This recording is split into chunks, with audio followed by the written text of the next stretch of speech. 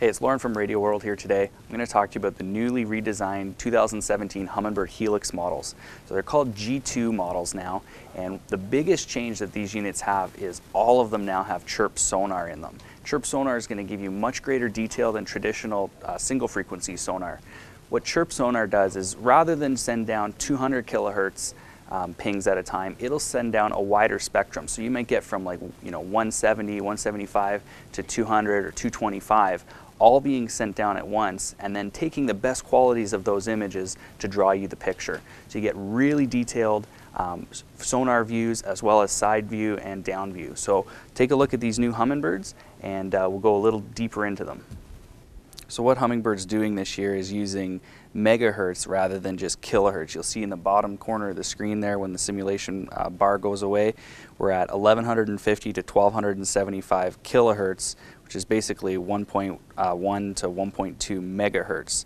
So they're the first company to do this, and what it actually allows is much greater detail in the side imaging as well as the down imaging. You can see that the detail that Humminbird has now is really second to none.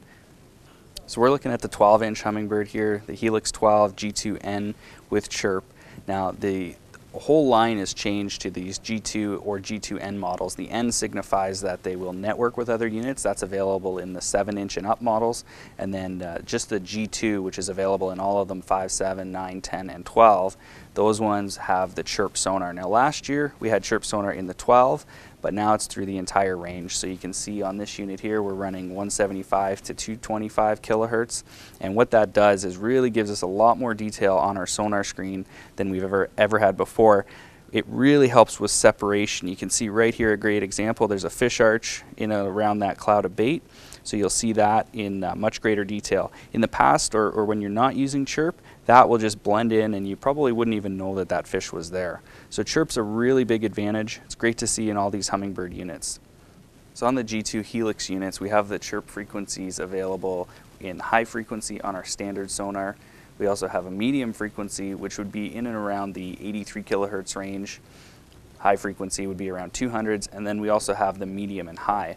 And when we go over to the down imaging, we have the Mega CHIRP, we have 800 and 455. Side imaging is the same, Mega, 800 and 455. And the thing to notice here is the 455 and 800 are now CHIRP frequencies, so they're actually going to be much more detailed than what we've had in the past just with the traditional 800 and 455. If we go over to the down imaging, you also see that they're in the megahertz range as well, and the detail of the bottom as well as everything in the water column is much greater than they've ever had before. One other cool thing that these Humminbird units have in them this year is Bluetooth, and that enables you to use a Bluetooth remote as an optional accessory they sell. So you can zoom in on your map, you can save waypoints all through that remote, you don't even have to touch the unit. It's going to be a great thing for tournament fishermen, no more bending down and guys watching you save spots. You'll be able to do it all remotely, no one will even know what you're doing.